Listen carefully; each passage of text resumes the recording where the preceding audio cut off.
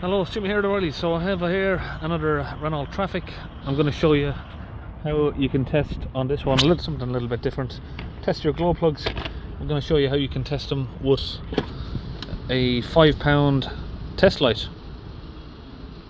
So here on the diagnostic we have 038096 fault code, preheating unit fault, and we've also got an engine oil dilution fault here. Now this van's had a few oil changes, and the mechanic that he brought this to said, you know, don't worry about it, you don't need to change the oil, it's already been changed, so don't worry about it. But obviously there is something to worry about with the preheating fault.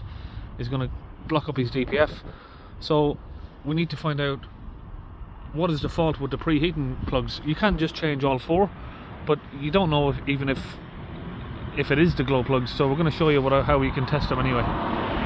Okay, so if we come down here, I've unplugged the plugs off of the glow plugs right there. Now if we come down here, let me just get the camera down so you can see. You can see we have two glow plugs there with the little yellow rings around them, and I'm going to get the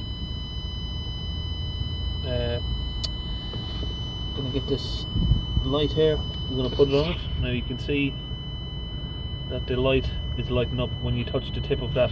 So what I've got done here is I've got the other end of this onto the positive of the battery, and you can see that that's lit up. Now if we come to glow plug number 2 and we touch the tip, hold it on the tip, and we have no light. Now let's go to glow plug number 3. If we can reach it, let's just have a look. There it is. Let's get this on the tip of that.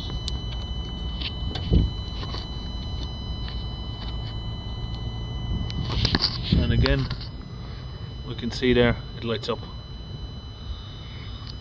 Number 4 again, just in there. I haven't unplugged that one yet. That's just a quick way that you can test your glow plugs. Thought I'd show you.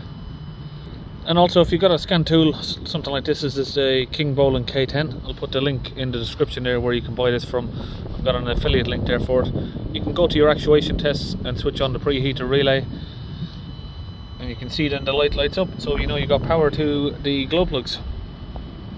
One thing I will mention as well, another one, is every one of these Renault Trafics I come to see, it's always glow plug cylinder 2 that has the failed glow plug, but obviously you just replace all 4 anyway. So I hope that explains a little bit of that for you. I hope it's a little bit interesting.